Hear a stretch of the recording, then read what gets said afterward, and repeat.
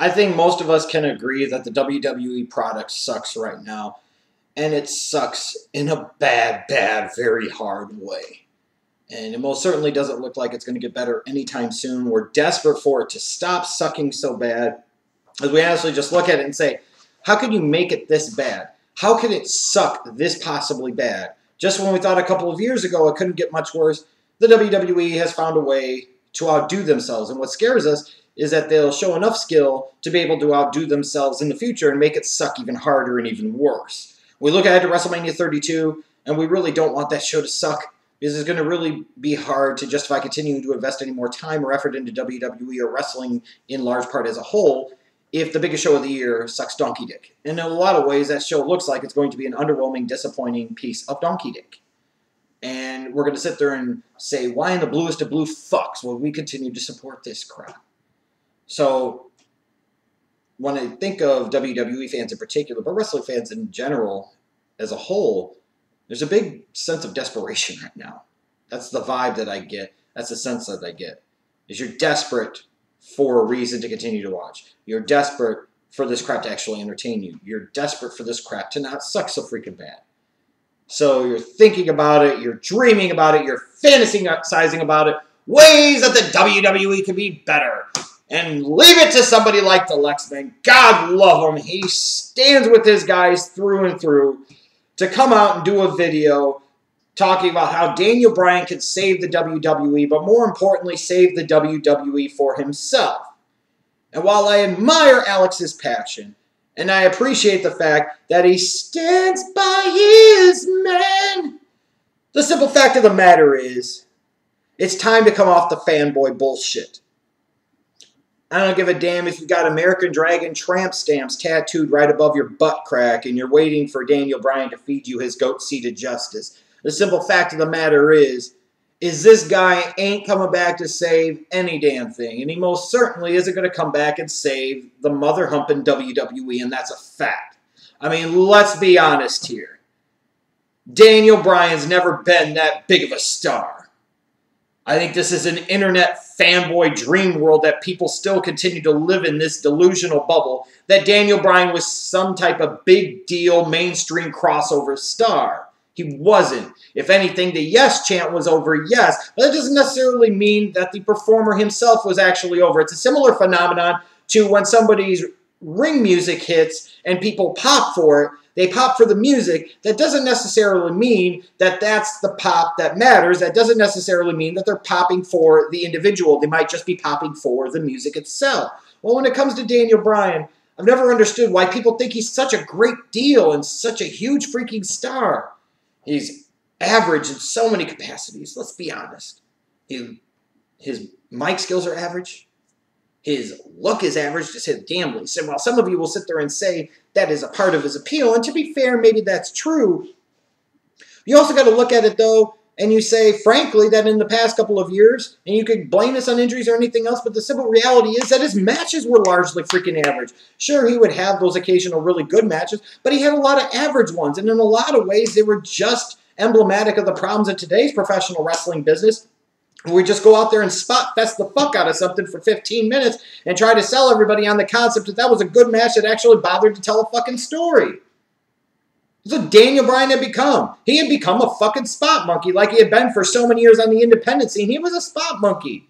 Similar to a damn Cena. Do a spot to get to a spot to get to a spot, and let's hope the people are stupid enough to buy into this shit.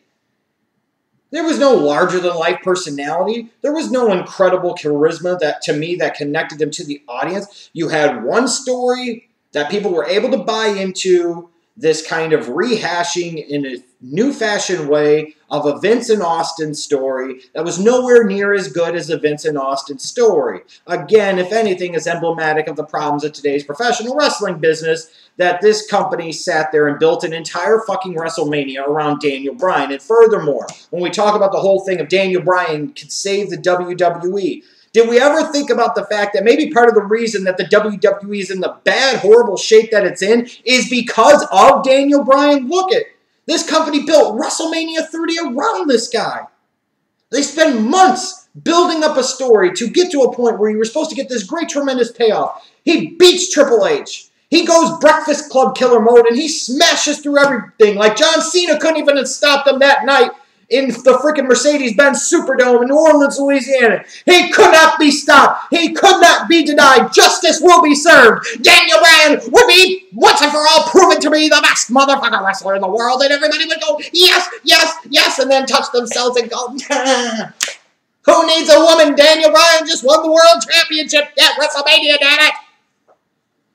But look at it. Within a short amount of time after WrestleMania 30, he's gone. Freaking injured. So this guy that you've built your biggest show of the year around, which means in part that he should be a large focus of your product for the rest of that year. That's traditionally what you do with the WrestleMania. If you decide to make a guy a champion at that event, that means you're going in that direction for that year. What did you know very soon after? He's got a neck injury, bam, on the shelf until about Royal Rumble time. So Royal Rumble time comes around and everybody all wants him to win the fucking Royal Rumble because now Daniel Bryan is as much a Breakfast Club as anything else because we can't ever have him lose ever. Nobody wants it. Nobody. So then we decided to throw him into fucking WrestleMania 31. We put him into that IC title match and we have him fucking win. So 2 straight years where this company could have actually invested into somebody else. 2 straight years where you had 2 spots, 2 moments that could have been given to somebody else where the company would actually get a return on an investment. Instead, they went to Daniel fucking Bryan. And what has that gotten the company now? When you start to really see the fruits of a WrestleMania, in my opinion, can be 6 months, a year, if not 2 years down the road in terms of what it did and what it set up. Well, you look back at WrestleMania 30, it was almost 2 years ago. What the hell's happened? Daniel Bryan, in large part, hasn't fucking been there. And even when he has been there, it most certainly hasn't been all that fucking good. So you think this guy could come in now and help save this fucking product? Well, newsflash for you. If Daniel Bryan does return, all that's going to happen is the return is going to piss you off. Period. Because you're going to want a whole lot fucking more for him than is frankly merited, warranted, or deserved. You are not going to be able to escape your fanboy dipshit shit and be able to realize that no wrestling company in their right mind on a large scale would sit there and put any type of real emphasis into a Daniel Bryan because 6 months from now, there's no certainty that he's going to be around anymore ever again.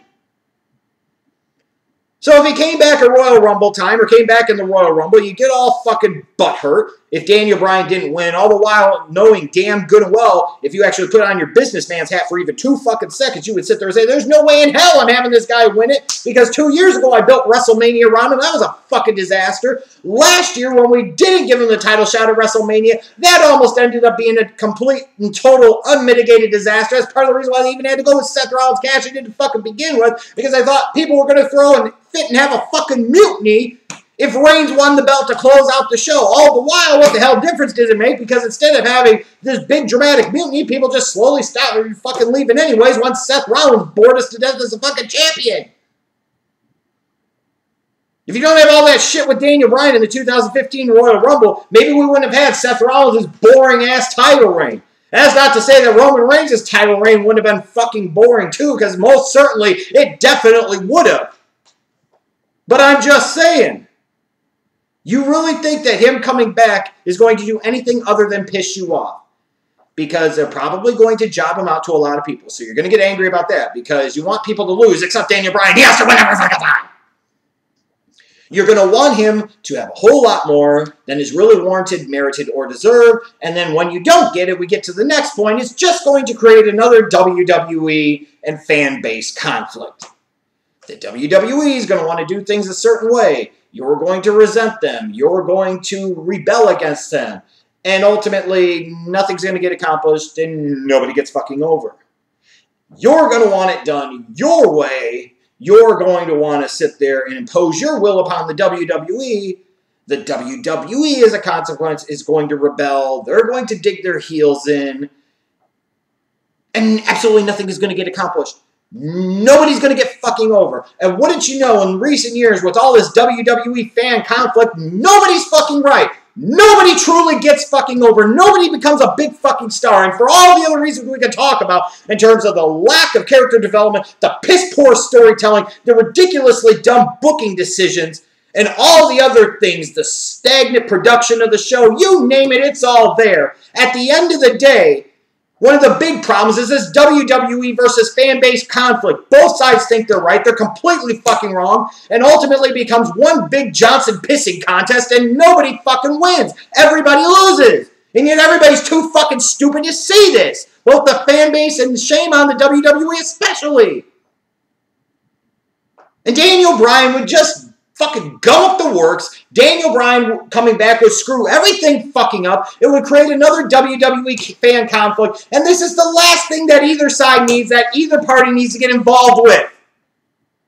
But furthermore, above that, who the fuck is Daniel Bryan to come in and save this shit? Nobody could save this shit. Steve Austin ain't walking through that door. The Rock ain't walking through that door. Hulk Hogan's not walking through that door. Andre the Giant, the Ultimate Warrior, Randy Savage, Dusty Rhodes. We know they sure as hell aren't walking through that door. And even if they did, they couldn't save this shit today. So what in the hell makes you think, for your own purposes or for the company's purposes, that of all people, Daniel fucking Bryan can save this crap? CM Punk couldn't save this crap, and you think Daniel Bryan could? Holy hell. It's time to let it go. The WWE's moved on from Daniel Bryan. Frankly, I think in some ways Bryan Danielson himself has moved on from Daniel Bryan.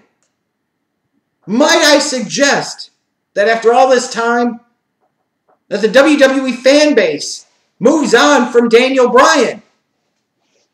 It might make things just a little bit better for you to get out of that fantasy world.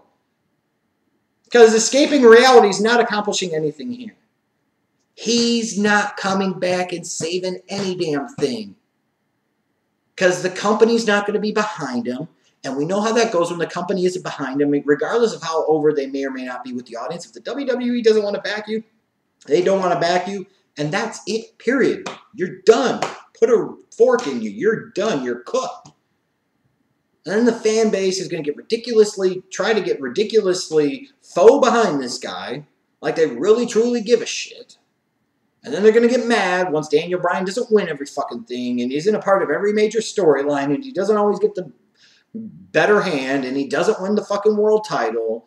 So then the WWE is going to try and push their people. Fans aren't going to like it. The fans are going to want Daniel Bryan pushed. The WWE's not going to like it. It's not going to save anything. Actually, at this point in time, frankly, sometimes I would be of the opinion that anybody with any type of accomplishment or any type of name coming back to the WWE at this point would be a help. I most certainly don't think that at this point, and I most certainly don't think that applies in the case of Daniel Bryan. I actually think the worst thing that could happen anytime soon is for Daniel Bryan to return to the WWE, because fans would have all these delusions of grandeur and how things were so much better when they fucking weren't. And then the WWE would try to piss off the people and try to do things their own way and think that's going to work. But of course it fucking doesn't. Ultimately, nothing gets accomplished. Nobody gets over. The ratings continue to tank. And the product still sucks. Daniel Bryan returning isn't going to help shit. And he's not going to save the WWE. Sorry, Dalyxman. It's the fucking truth. If you want to circle jerk to Daniel Bryan, some of you and the other WWE fanboys, go watch WrestleMania 30 highlights and just pretend that was the last day of the company, because how could anything ever top that? Because Daniel Bryan is the best wrestler in the world!